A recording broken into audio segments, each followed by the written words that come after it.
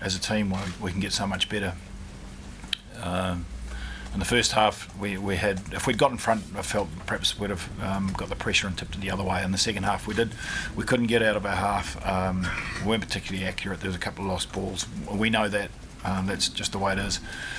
And we still had an opportunity in the second half. If we intercepted the ball, and if they'd have gone the whole way, then perhaps it would have tipped the game. So the opportunities were there. The guys are enormously frustrated, I feel, for them, because it's.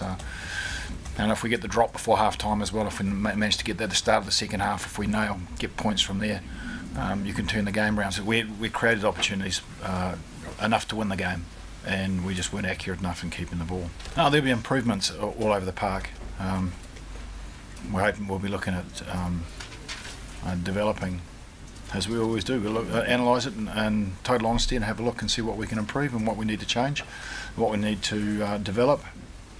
And I'm looking forward to Monday already. We felt as though we created opportunities, certainly in the first half, and put some pressure on them, and we really just need to just execute. Yeah, what we said was we've got to learn quickly, because we know this tournament's hard. We need to get back up and running. Don't feel sorry for ourselves. England took a couple of opportunities, and credit to them.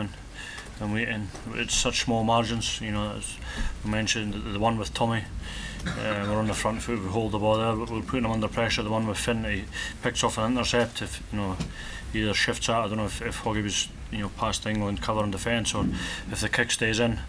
So there's opportunities there, but we've really got to be brutal with each other this week and just stop making these silly mistakes. We ran into touch again.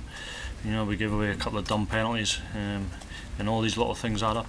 Well, it's difficult, yeah, it's a tough tournament, but you can take one game at a time, and our focus will switch to Wales next week, and we've got to go down there and believe in ourselves, and it's got to be a tough game, we understand that, but we've got to get our part right first.